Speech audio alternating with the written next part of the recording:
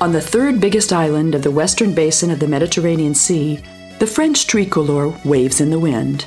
The 183-kilometer long and 83-kilometer wide Corsica lies 170 kilometers from the mainland, 80 kilometers from the Italian coast, and only 12 kilometers from Sardinia. The most southerly settlement of the island is Bonifacio. According to the famous Corsican-born French poet Paul Valéry, this is the most scenic town of the island. His opinion is shared by millions of tourists who go on pilgrimage to this island even every year. In Italian, the place which got its name from the Margrave Boniface of Tuscany in 828 is pronounced Bonifacio, and in French, Bonifacio.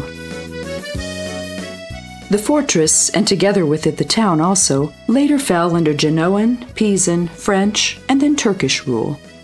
The harbor stretches along the side of a 1.5-kilometer long bay. The bay is separated from the sea by a 60-meter-high cliff. Its strategic importance is further enhanced by the citadel built on the cliff and the narrow entrance of the bay. The town endured many sieges, and they collected rainwater in huge cisterns, so even during the siege, they were not in want. Even the flying buttresses of the famous Santa Maria Maggiore served to collect water in the cisterns carved in the rock under the hall. The Genoa Gate was the only entrance to the upper town. Today, we can find here the Municipal History Museum. The 187 steps, named after the King of Aragon, was allegedly carved into the rock by the besiegers, but a local woman, Margherita Bobbia, discovered them, so the attack failed. We can find two monuments in the upper town. World War I took 40,000 victims on the island. Practically every fifth Corsican died in this catastrophe. The other monument is the Légion d'Étrangers, or the French Foreign Legion. From 1897, they sacrificed their lives in several places and for several causes. The monument was transported here from Oran. In the old town, barracks and 3 churches are reminiscent of the past. The 13th century Romanesque church has been rebuilt many times. Its peculiarity is the crescent-shaped arcade loggia resting on a wooden roof frame. The octagonal belfry has not retained its original form, and the interior is also eclectic. The narrow alleys leading through the tall medieval houses are always dim and chilly. The wash is put out to dry on lines, and one can find several handicraft shops on the ground floor. The narrow houses are decorated with coats of arms. It's as if the wheel of time had been turned back. József Pálffy wrote, "The atmosphere of timelessness is more real. We cannot see trees in this town. It's all rocks and stones. The light is reflected from the limestone cliffs and whitewashed houses, blinding. And on 2 sides, there's the sea, the azure of the Mediterranean sung of so many times, and still seeming unbelievable." The southern side of the harbor is the port for sailing and motorboats, and this is where the cruise ships depart from also. The marina is still under the protection of St. Erasmus. On June 2nd, a spectacular procession is held in his honor. A month later, the patron saint of sea crayfish fishers is celebrated similarly. Those who set sail on board a ship to the coastal waters of Bonifacio will understand why Corsica is called the Island of Beauty. Even the Greeks of the antiquity gave it the attribute Calliste, or beautiful. The giant mountain besieged by waves is the daughter of the Alps, a range of high peaks, which set its foot so enormously in the sea with its narrow bays, promontories, and gorges. This is Corsica. It's a raw and free land which has life so powerful and so unique that nobody could leave their handprint permanently, and its sons never served other than the choice of their hearts. These are the thoughts of 20th century French writer Octave Aubry. During the 1-hour cruise, we can look back to the 60 to 90 meter high cliffs and the citadel. They will show us the St. Anthony Cave, which resembles Napoleon's hat, the rock nicknamed the Rudder of Corsica, the sand grain stone, and of course, the local twin to the blue cave of Capri, the Saragonato Cave. The mountain mass is bordered by 1,000 kilometers of zigzagging coast, in which only 30 meters from the sea, 2,000-meter-high mountains rise to the sky. Their tops are covered by snow until June, when the sea already attracts bathers. The rivers rushing down from the mountains, deep in steep-walled valleys and canyons, and reaching flat areas, they form floodplains with their sluggish currents. At their estuaries, great beaches have been created. There are places where the bays of the cliffs are filled in with rough-grained sand, and at some places with fine white sand. Transparent, shallow water glitters in the crescent bays.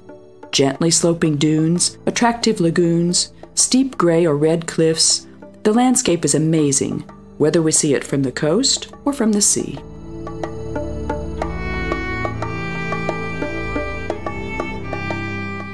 As a young officer, Napoleon was the commander of the civil guard of Bonifacio. It was he who said that even before laying our eyes on Corsica, we can smell its scent. Half of the island is still ruled by the macchia. The tall scrub jungle is fragrant even in itself, but this is further enhanced by the scent of spices and flowers running riot. The myrtle, the lavender, the sage, the thyme, and the rosemary grow wild here, and only botanists could list what else. The locals also use the wild herbs and spices. In the impenetrable thickness of the macchia, flocks of rabbits, turtles, wild birds, and butterflies live. On the higher cliffs, mouflon graze on the scarce vegetation of the rocks. The island also serves as a resting place for birds migrating from Europe to Africa. Corsica is visited by a growing number of tourists who come here to fish or hunt. The locals try to protect their treasures more and more consciously. They carefully change the fish stock of the rivers, and they also limit the quantity that can be caught. 1/3 of the island has been declared a nature reserve, and the rest of the areas also enjoy some level of protection.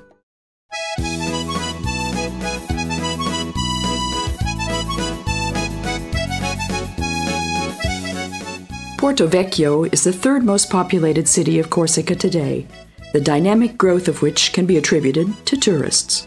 From the Genoan Tower, a magnificent view opens up to the harbor, the sea salt distillers, and to the entire bay framed by cork oaks and evergreens.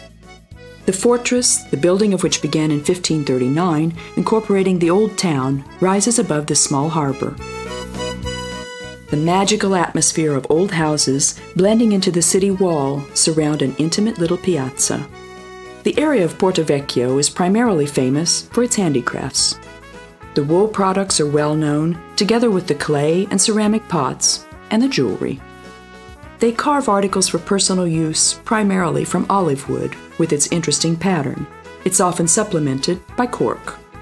The wicker articles woven from willow branches have been popular for centuries. They're also sold in numberless variations. Those who smoke pipes can't go home without a nicely carved Corsican pipe, and every man's heart beats faster when they see the knives and daggers. We're at a place where vendetta has a great tradition. Fortunately, the daggers, the handles of which are made of mouflon horns, are used for more peaceful purposes. The better quality handicrafts can be bought in the shops of Casa d'Artigiani.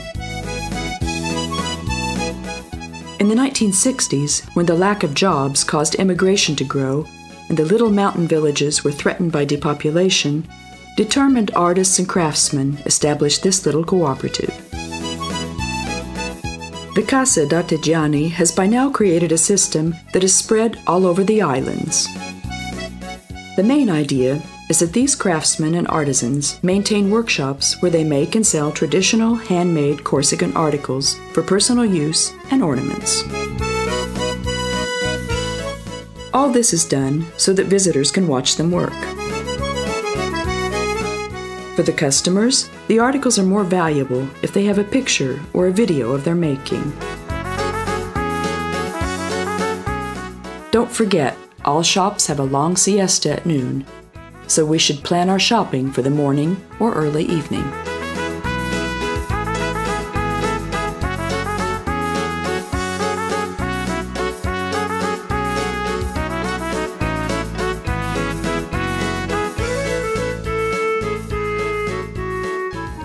Let's continue our journey from Porto Vecchio to the mountain area of the inland of the island.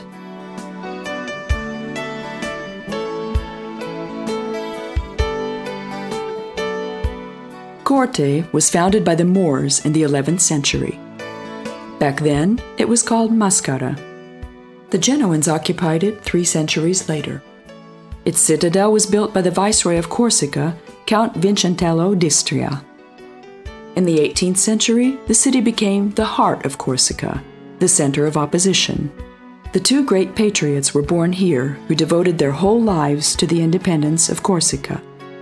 Other than Bonaparte, the 2 most noteworthy sons of the island are Jean-Pierre Gaffori, Dr. General, and the even more well-known Pasquale Paoli. The latter, while he was governor, made Corte the capital of the island. Moreover, he also established a university here.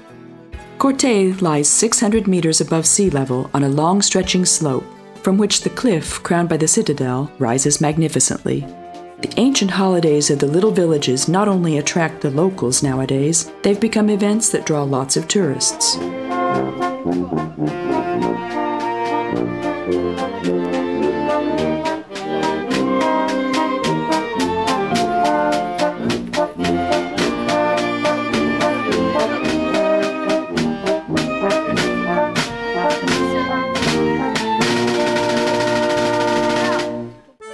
Pasquale Paoli was the leader of the War of Independence that started in 1729. First he fought the Genoans. Later he fought the French after Louis XV bought the island. Later he called the English for assistance and proclaimed Corsica an independent kingdom. This, however, lasted only for 2 years. Napoleon, when he was young, was the enthusiastic follower of Paoli and an advocate of Corsica's independence. As an emperor, however, he only focused on the interests of the French Empire. Corte is still the center of efforts for independence. Here we can see the flag with the Turk's head more often than in other cities of the island.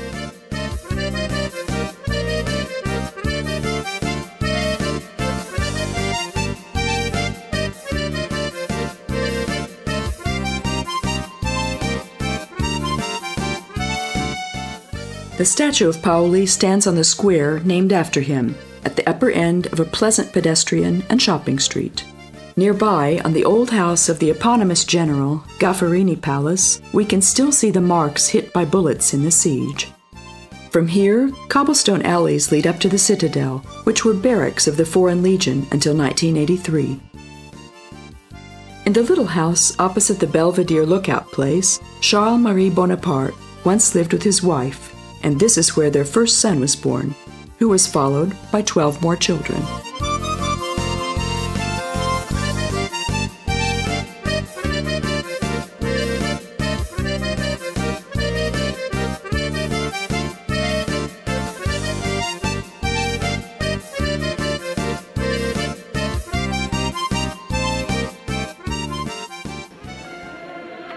On Corsica, many religious holidays are celebrated.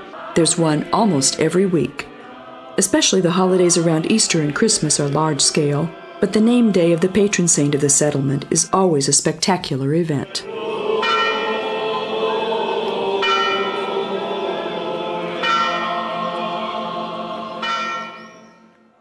The name Alexandre Gustave Eiffel was made famous by the 300-meter Tower of Paris, although he'd been a significant architect even before that.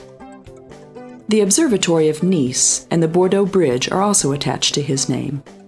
The father of elaborate iron constructions worked in Hungary also. On the island of Corsica, there's a viaduct that commemorates him. The railway bridge spans over a cleft of one of the mountains around Corte. Earlier, several bridges had been built by the Genoans to speed up the traffic on the rocky and sloping island. All Corsican bridges are high so that they won't be swept away by the fast-flowing floods. The high mountains of the inland of the island offer an unforgettable sight for nature lovers. The most popular destination is the reservoir of Calacuccia, the glacier valley of Montecinto, the granite canyons of Santa Regina, and the crystal-clear waterfall of the Cascade des Anglais. The view is especially nice from the top of the Monte d'Oro and the Monte Renose. From here we can take delight in the sun sinking into the sea and in clear weather, even the more distant islands are easily visible. The next destination of our journey also lies on the seacoast. The second biggest city of the island, Bastia, was built on the ground of the Roman Cardo, which commemorates its ancestors from the antiquity with the Villa district. Its present-day name was given after the Italian word bastaglia, meaning watchtower or bastion. The bastions and the fortress walls were built by the Genoans. They soon made the city their territorial capital. A significant industry was developed here. This is where the iron ore mined on the island of Elba was processed. Due to this, Bastia was the only city in Corsica that was hit by a bomb in World War II. Although Bastia is still a significant economic center, tourism is also increasingly important. Its new harbor was built especially for big ferries, which link Corsica to the harbors of Italy and France. Airports can also be found in Ajaccio and in Bastia. The center of the city is a St. Nicholas Square, close to the harbor. Every morning on the large square, a flea market is held. Otherwise, it's framed by shopping streets and intimate cafes with wicker chairs on the terraces. We can have a good café au lait here, or we can try something less common, like the cedar liquor or the myrtle spirits. A customary Napoleon statue stands on the square next to several other monuments. It's the artwork of Bartolini. To the south, the impressive block of the Hôtel de Ville, the city hall, closes the square. The layout of streets and squares seems French. In the case of the residents of the island and their language, it's not so obvious. Although most of the locals speak the literary French language, the Corsican language used for communication between them every day contains many more Italian and Iberian elements. The centuries-old Italian, most Genoan influences are still living, for instance in the pronunciation of place names. As far as the people are concerned, their temperament is definitely southern, Mediterranean. Still, it's different from both Italian and French. They're still proud of their Corsican origin, and the separation from France, at least in soul, is not out of the question for them. The Baroque church of John the Baptist faces the old harbor. It's lavishly ornamented inside, decorated with gold plates and stuccos, was formed in the 18th century. Its frescoes offer a misleading three-dimensional experience. Its organ is the work of the Saris brothers. In the summers, it's played by world-famous artists. The old harbor is perhaps the most colorful spot of the entire island. It's narrow, intimate, and busy. Looking back from the light tower of the famous Dragon Mole, we have the best view of the medley mix of fishing boats, little boats, and luxury yachts, and the two-towered church rising magnificently behind them. We can take beautiful pictures of the little poor but scenic houses hiding behind the forest of masts from the park stretching on the slope of the castle hill also. The old harbor of Bastia is the dream of photographers. We can see many professional and amateur painters at work. On stairs and steep winding streets framed by old houses, we can reach the citadel. Inside this stands the watchtower after which the city was named. In the old governor's palace, the richest ethnographic museum of Corsica has been established. The famous silver group of statues depicting the Ascension of Virgin Mary is kept in the three-nave cathedral. Near to this watchtower are the directorates of all the museums of the island. Next to the wonder-working Black Cross Chapel, they still show the house in which Victor Hugo lived as a child, whose father served as an army officer in the garrison of Bastia. The cross itself, floating in the water, was found by two fishermen in the 1400s. Probably it originates from a wrecked ship. There's no proof for its wonder-working nature. In spite of this, many people go on pilgrimages to this place, and on the 3rd of May, a big festival is held in its honor.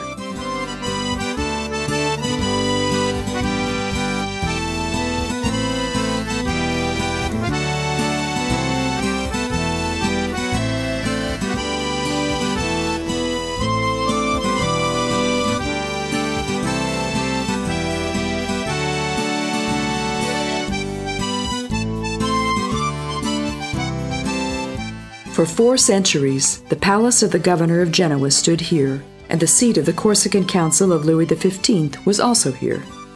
The gate was renovated in honor of the visit of Louis XVI. A steep road climbs up to the Hanging Gardens and the old Gunpowder Tower.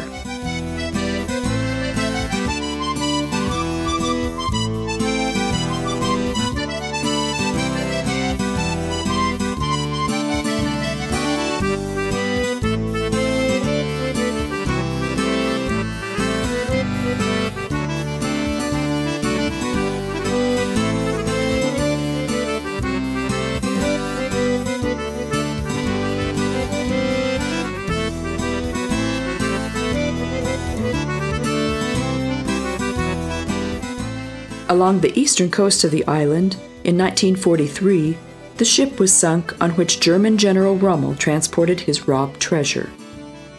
Although they tried to rescue it after the war, the treasures could not be retrieved and returned to their rightful owner, the Italian National Bank.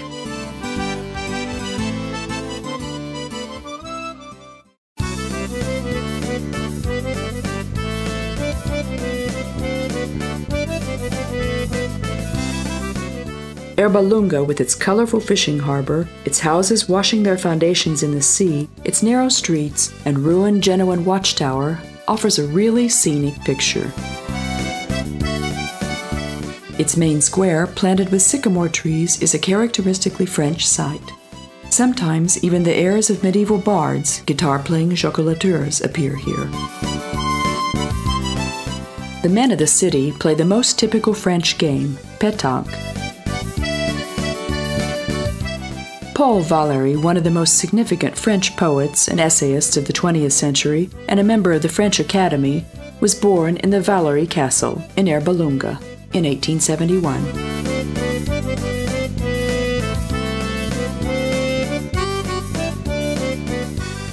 The island of Corsica is divided geographically into 12 regions. The most northern is the Cap Corse Peninsula, which is 40 kilometers long but only 10 kilometers wide.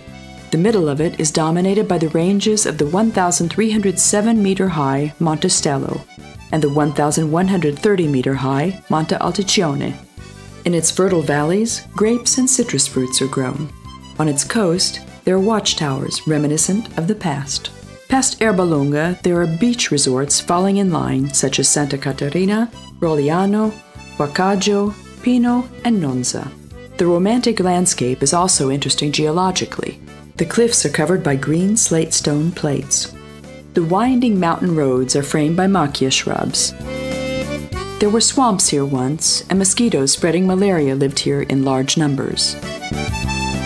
After World War II, they were exterminated by draining the swamps. The local tourist office warns everybody not to smoke in the macchia shrubs and not to build fires. The other danger threatening tourists are mountain roads that are often without guardrails. The owners of wrecked cars rusting down in the chasm below also thought that they could make the next curve. During excursions, we should not plan to average more than 40 kilometers an hour. It's best to buy an accurate tourist map on the spot. In the car rentals and the tourist information offices, we can even get them free. If our car breaks down in the mountains, a mobile phone comes in handy. If we need help and we don't speak French or Italian, we can try English and German. Especially in the areas near the coast, we can make ourselves understood. We can admire the Cap Corse Peninsula from the top of Monte Stello.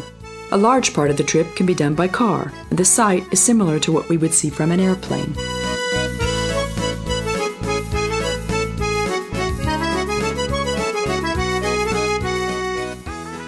Port Centauri is a new and continuously developing holiday resort of the island close to the top of Cap Corse. The many-faced island of Corsica is a paradise for those who seek active relaxation, reads the information leaflet of the local tourist office of Corsica. For exciting activities in the open air, Corsica is an ideal place. 1,000 kilometers of coastline, crystal-clear rivers, tourist roads, hills to climb, mountains more than 2,000 meters high, winding mountain roads uphill and downhill, where bike riders can put their skills to the test. As a matter of fact, there's no such open-air sports activity that can't be done here. Besides excursions and mountain climbing, as non-water sports we can mention golf, off-road motorcycling, bicycling, and the horse riding. The rivers and the sea provide opportunity for snorkeling and deep-sea diving, rafting, kayaking and canoeing, jet skiing, sailing, surfing, and swimming. For those who want to conquer the air, hang gliding, hot air ballooning, and paragliding can be recommended. And for sure, we haven't exhausted all the possibilities.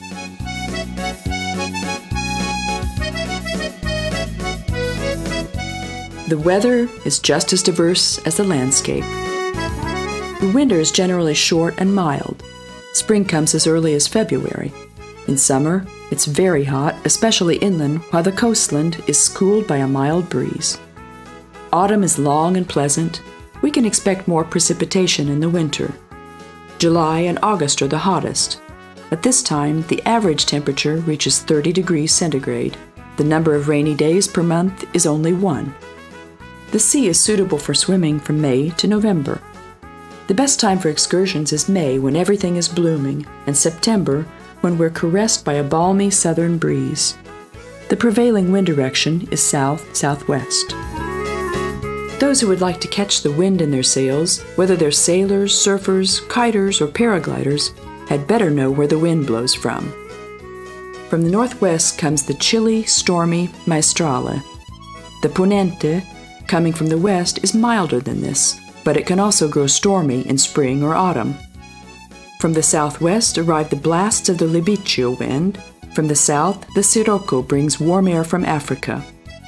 The levante is a sultry air mass coming from the east. The tramonta is a dry, fresh wind. The mezzogiorno blows only in the morning, the tirana at night to the direction of the sea.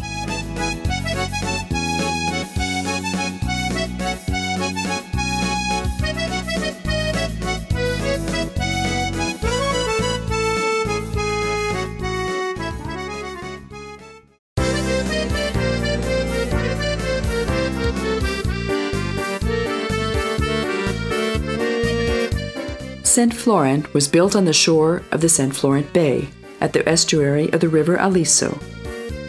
The town is strategically as well situated as Bonifacio. It was the Romans who settled here first. Around 1440, it was the nest of the Genoans. They built the citadel that defines the image of the town even today. Under the foot of the castle, dominating the salient cliff, the houses almost reach the water. The medieval town surrounds the parish church. In the spring, the little town looks as if it were awakening from a winter dream. After the arrival of the first tourist, everything livens up. The number of permanent residents doesn't exceed 1,500. In summer, masses of people walk on the beach.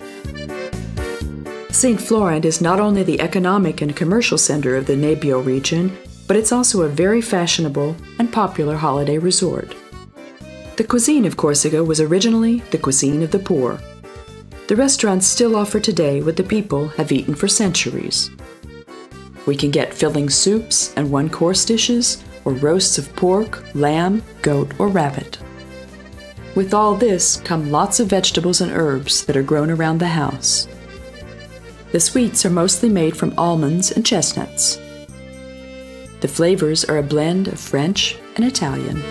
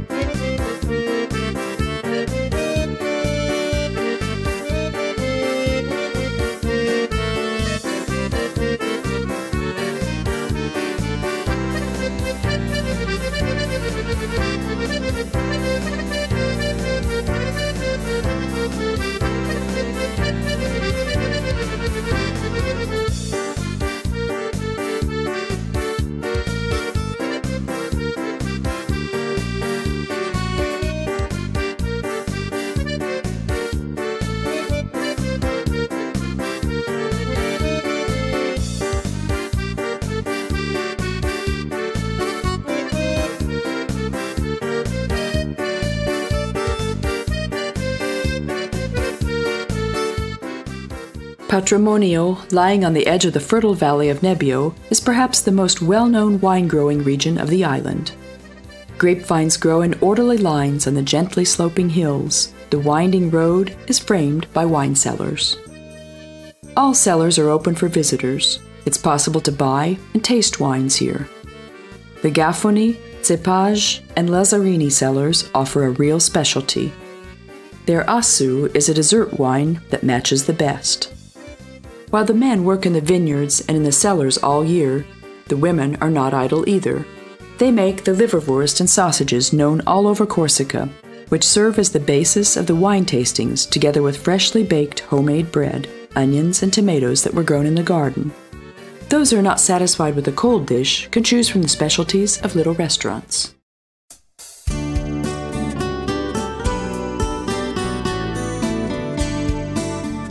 Ile Rousse, the Red Island. The name was probably given because of the granite rocks, which are red in themselves, but they're also colored blood red by the sunset. The landscape seems to be aflame at this time. The town was founded in 1758 by Paoli, whose statue stands on the square named after him. The 180 kilometers to be done from the capital of the French Riviera can be completed easily by either yacht or private plane, so Ile Rousse has been a long-time favorite resort of French aristocracy. Many people like it in winter for its mild climate, many for its 6-kilometer-long beach, others for its casino, which otherwise is a rarity in Corsica.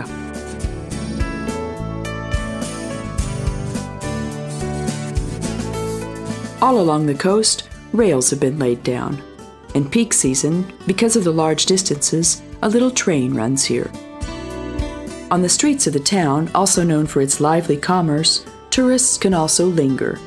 The main square named after Paoli and the promenade on the beach are framed by an endless row of hotels and eateries. There are a particularly large number of restaurants specializing in seafood, although there are not as many of these on Corsica as we might think. The harbor transfers the orange and olive shipments to the mainland. From there, some of them are transported on to other European markets. In the more protected inner harbors, the smaller vessels are anchored. Here we can see the nicest yachts and sailboats.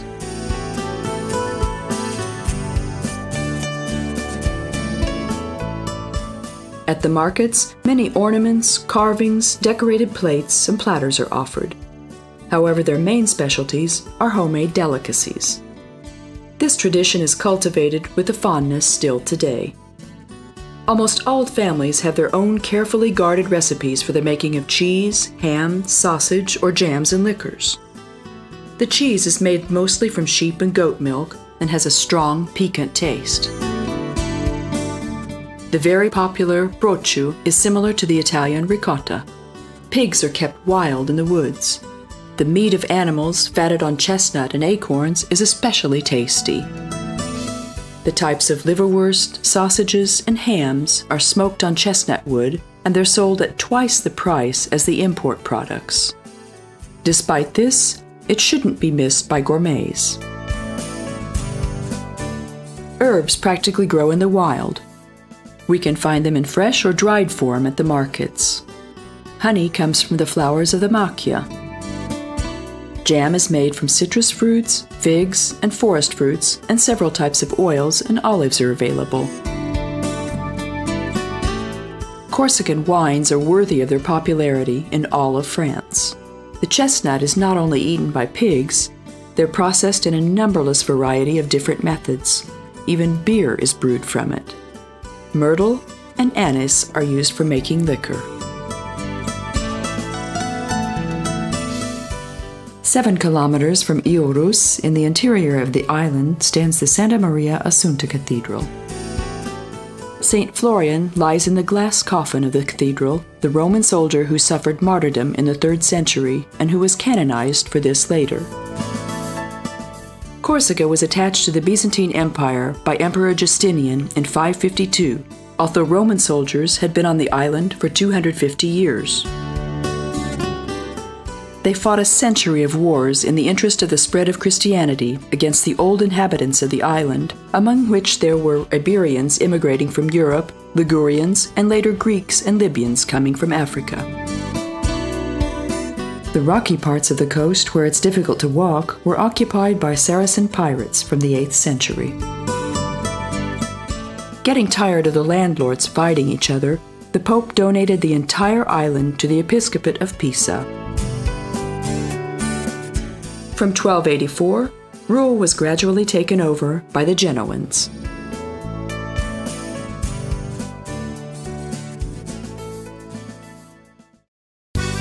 We continue our journey on the coast towards the west.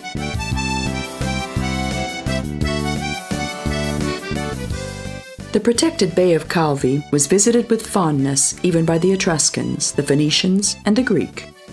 The first harbor was built by the Romans. The name Calvi appears several times in history books. This is where Admiral Nelson, the later winner of the Trafalgar Battle, lost his eye when on the invitation of Paoli, the English troops tried to conquer Corsica from the French. In World War II, the Marines of the Allied forces departed from here for the invasion of Normandy.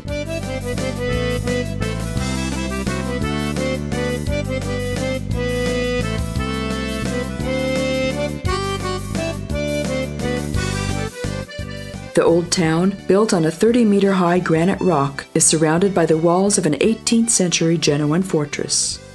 The most important building of the citadel, fortified with watchtowers, is the old governor's palace. The building is the training center of the Foreign Legion even today. A tunnel-like entrance leads to the castle district.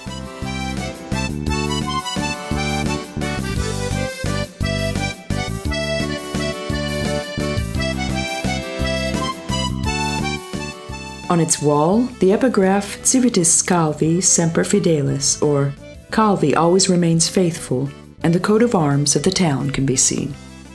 It's probably only a myth that Christopher Columbus was born in this citadel.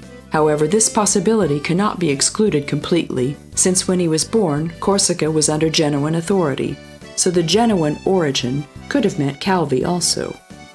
Anyway, a memorial plaque was made for the famous explorer and was placed alongside that of Napoleon. Moreover, a street was also named after him.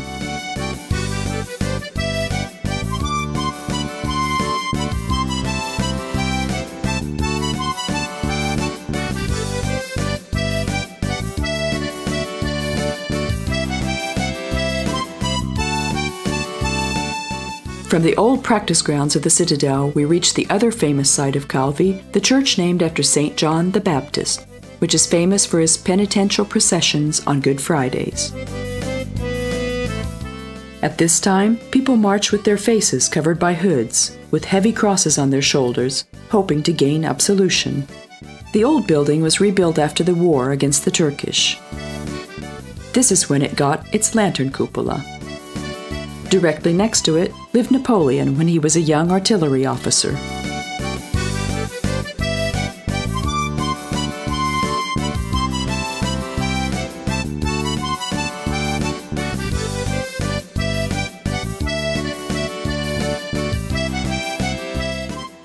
The lower town with its harbor, cafes with colorful umbrellas, terraced restaurants, and the colorful promenade is the direct opposite of the calm upper town.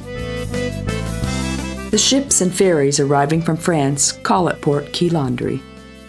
The passenger, cargo, and yacht harbors are separated by moles. The salt tower, defining the image of the harbor, was built as a watchtower by the Genoans. Later it functioned as a salt storage.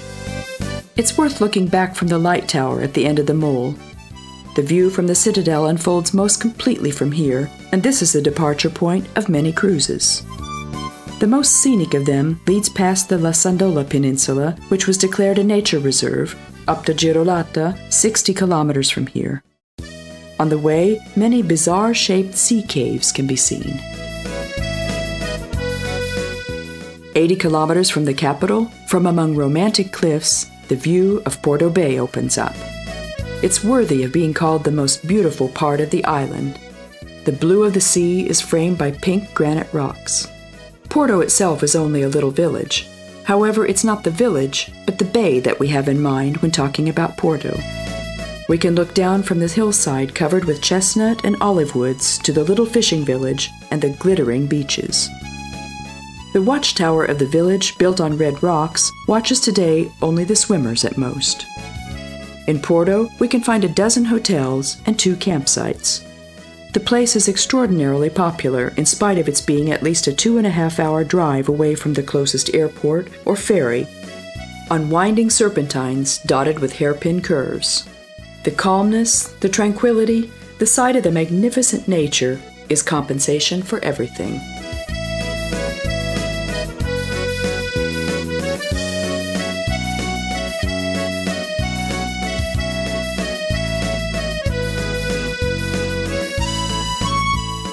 The Aquarium of Porto is a collection of the fish of the Mediterranean Sea. Here we can see all of them together, even those that we weren't able to encounter when diving or fishing, or even on the tables of fish restaurants.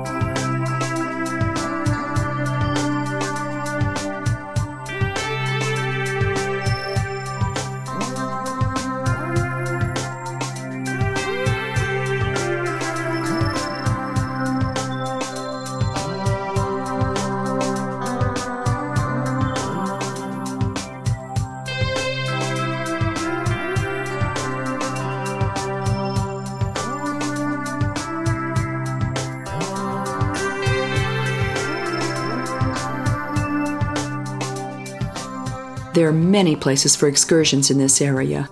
It's worth visiting the rocky beach of Ficaiola. Among the red porphyrite stones of Calanche, crashing rivers and rocky valleys alternate with green slopes. We can go on a several-hour mountain hike from Piana to the Capo d'Orto, where we can have a magnificent view of the Porto Bay. Flocks of sheep and mountain goats often cause drivers to stop. A little patience, and the shepherd arrives by car, with his customary companion, his sheepdog, to get the traffic barrier out of the way. At a place between Porto and Ajaccio, the brave pilots were commemorated who first flew from Marseille to Corsica in a hot air balloon. Heading south, the road leading to the capital winds parallel with the seacoast.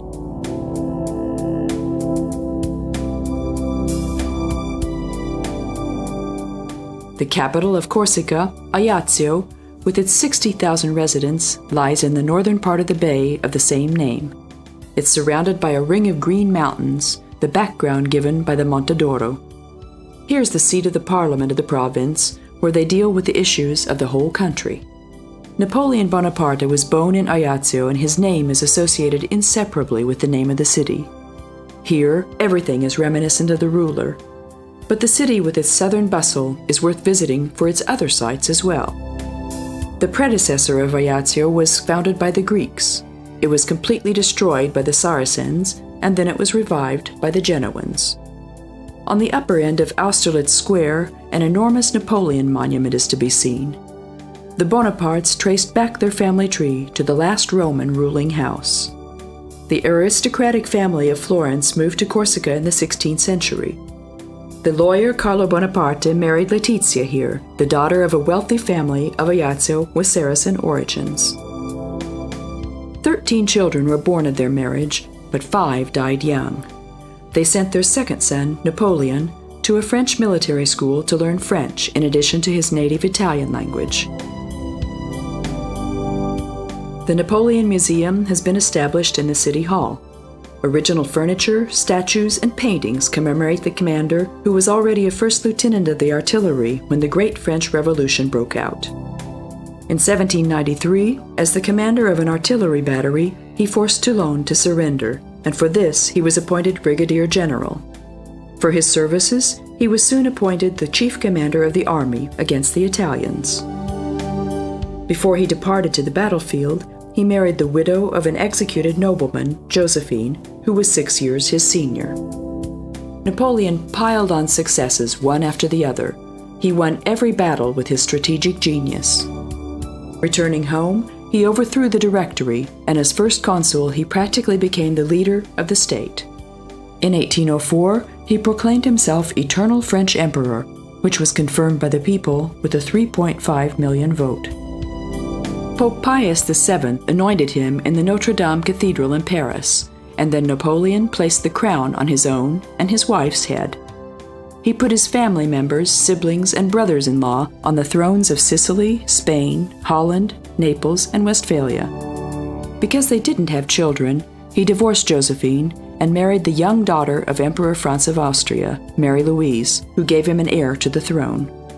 He was the Prince of Reichstadt. It was he about whom the French poet Edmond Rostand wrote his romantic drama, The Eaglet. The cold of the Russian winter won a victory even over the troops of Napoleon. Out of the 500,000 soldiers of the Grande Armée, only 8,000 returned.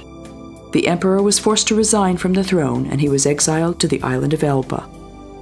1 year later, he returned to Paris to his 100 days' reign, but after losing the Battle of Waterloo, he was permanently exiled to the island of St. Helena. He died 6 years later. He was buried in the Church of the Invalides in Paris with a luxurious ceremony. The birthhouse of Napoleon became the possession of the family in 1743. In the rooms, furnished in Italian style, we can find the family tree, paintings, and coat of arms of the Bonapartes. Besides the salon, the dining room, and the hall, they also show the room where the emperor was born. The figure of Napoleon was made eternal by a myriad of books, from André Gide to Georges Castelot. The battles of the strategist are still analyzed today. We can even play the Waterloo Battle as a computer game. He was also portrayed on the movie screen countless times. His most famous impersonator was perhaps Charles Boyer. In 2002, a large-scale biographical film was made about him, starring Christian Clavier.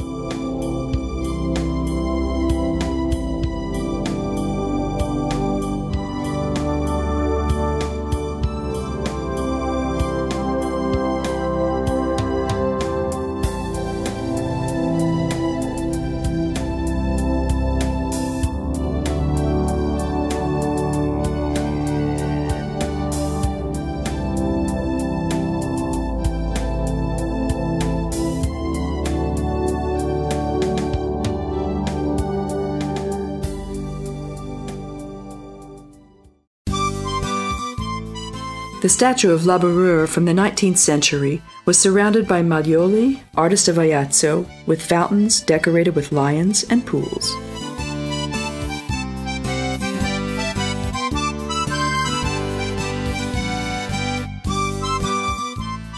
It's natural that all souvenirs in Ajaccio are decorated with Napoleon. Those on which his image doesn't appear are decorated by a gilded letter N.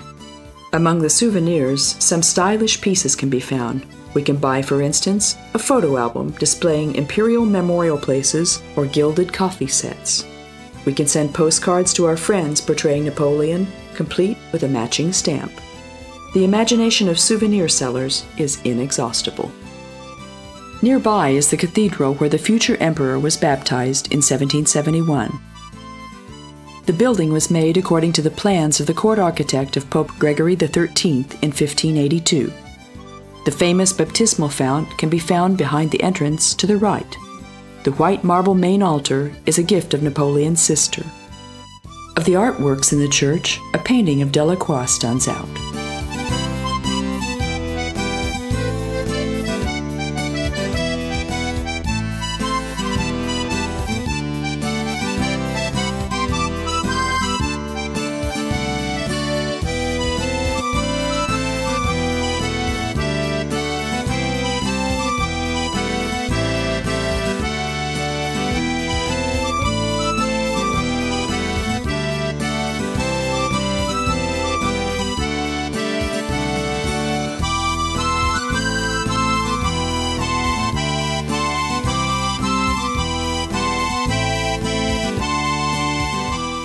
The city of Ajaccio can be divided into two parts. The old town stretches from the Place Marechal Foch to the citadel. A part of this is Borgo, the harbor district. Its houses with peeling plaster and worn cellar restaurants are scenic. as if we were in Naples or in Marseille. Here's the ferry harbor, the bus and railway stations. Lined with elegant and expensive clothes shops, the spacious Corse Napoleon is a different world, where members of the upper class stroll. The modern part of the city has evolved from a little coral fishing village into a lively, busy center. It's characterized by shopping streets, intimate little restaurants, and beaches.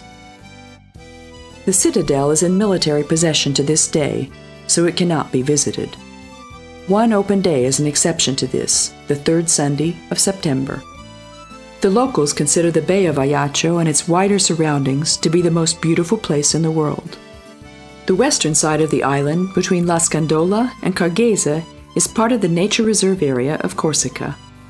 As worded in a guidebook, steep red granite rocks rise from the sea, which sometimes spread as a mirror, sometimes cast wild, foamy waves in the narrow bay. From Cargese to the south, sandy beaches fall in line. The many tourist centers of the Bay of Sagona are more appealing than the more busy northwestern part. Here also, directly behind the coast, an area starts, crowded with strip-cultivated lands, which is called Sinarga.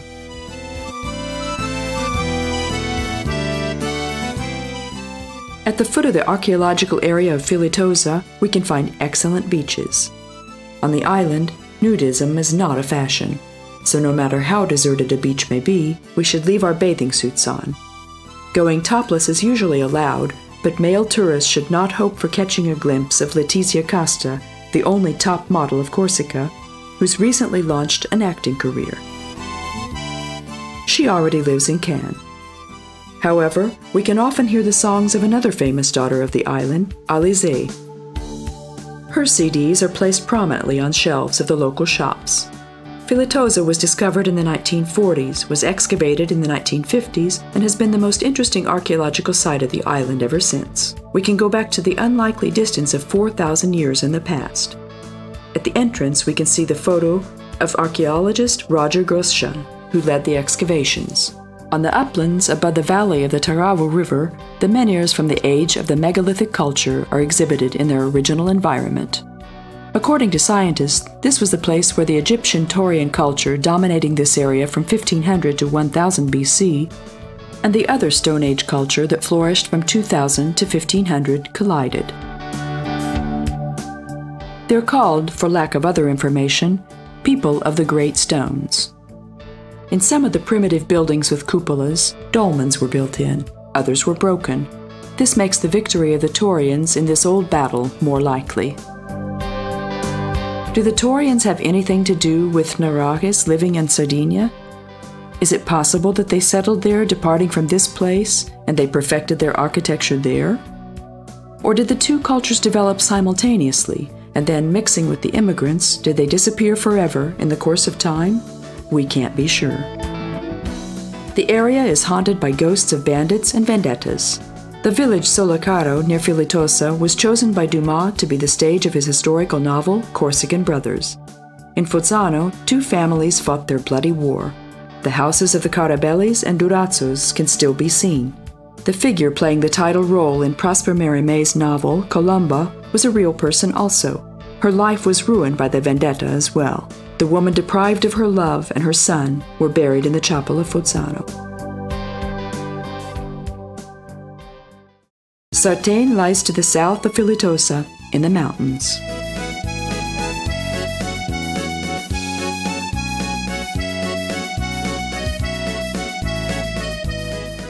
The world-famous writer Mérimée, who arrived here as a monument supervisor, called Sarténe the most Corsican city. Once a robber's nest, the home of the vendetta is a significant tourist center today. The houses of Sarténe blend into a rock precipice above the valley of Rizzanese. The gray buildings of the old town still breathe a medieval gloominess. The conflict strained once between the old and the new town. In the little tombs of the cemetery, many victims of vendettas are buried. The new town, Borgo, was a district of the poor. Today, life is most active on the border between the two parts of town. Everybody benefits equally from the profit created by tourism. Among the ruins of the old citadel, in the building of the prison, the Museum of Prehistoric Times has been set up. The Place de la Libération, with its palm trees, is used as a marketplace in the morning. Excellent wines are grown around Sarténe. The slate and limestone soil and the abundant sunshine encourage the growing of grapes. On the island, there are 8 wine-growing regions: Ajaccio, Patrimonio, Calvi, Cap Corse, Sarténe, Figari, and Porto Vecchio. More than 20 million liters of wine are produced every year, almost 90% of which goes to export. The notation Vin de Corse indicates that the producer is a member of the Association of Wine Growers, where quality is controlled very critically. Propriano was a harbor even before Christ, used by the Etruscans and the Carthaginians. Its moles, lighthouse, and quay were built in the early 20th century to transport the crops of Sarténe and its region. At the same time, it's the biggest crayfish harbor of the island.